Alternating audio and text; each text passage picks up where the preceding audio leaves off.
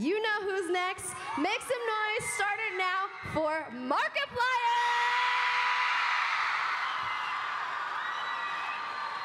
Hello. Hi. Welcome, welcome, welcome. Why is there another microphone here?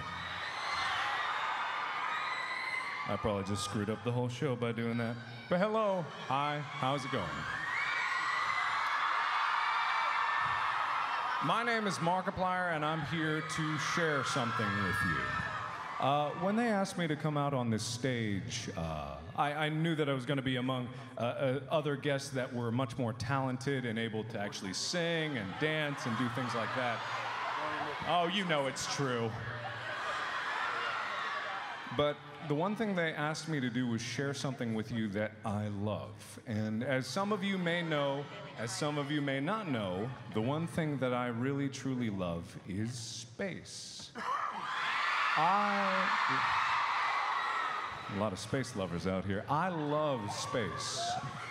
And when they asked me to share this thing, and no, I'm not going to sing the song. Sorry. Oh, boo. No.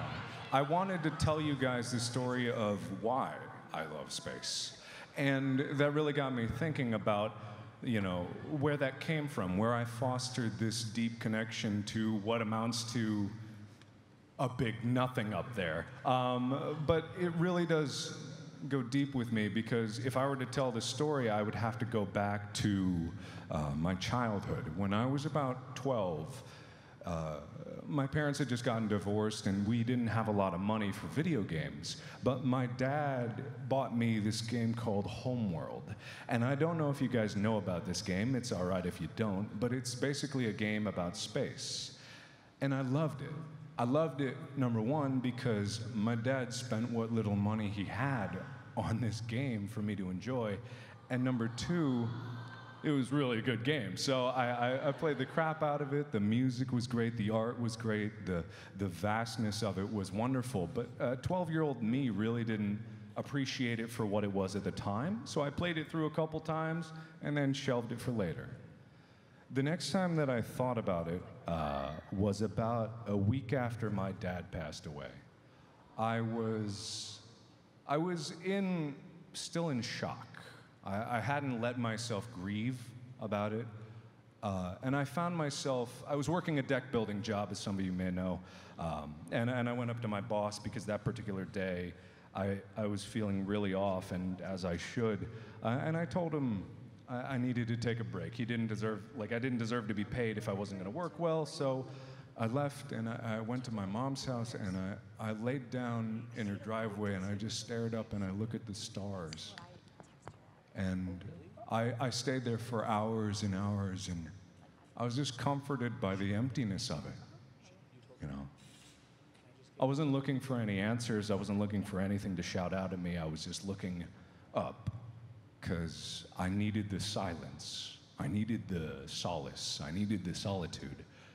And then I had a thought, something I hadn't thought about since I was a child. I thought about that game.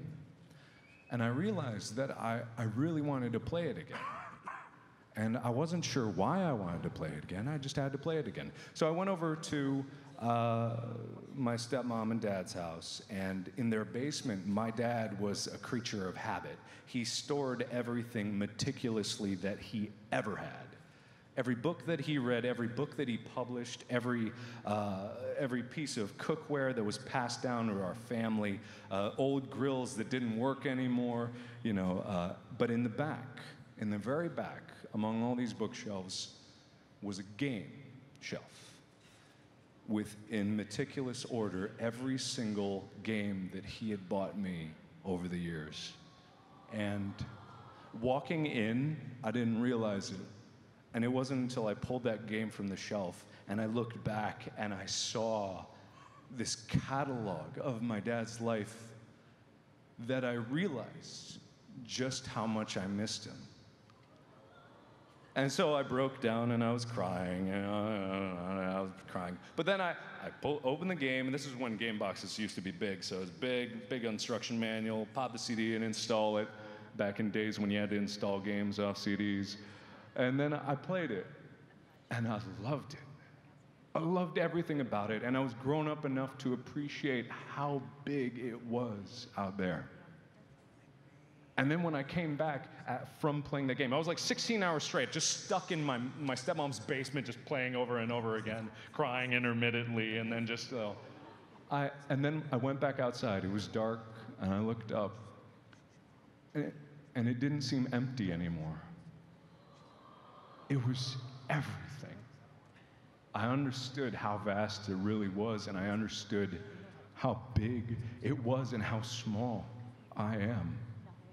And that's not a short joke. It's not a short joke. But that's when I realized that I had to let my dad go, and I gained an appreciation for something that's so much bigger than myself. So anyway, that's what I wanted to share with you, and that's what I love. So thank you, everybody, and I'll see you in the next one. Bye-bye.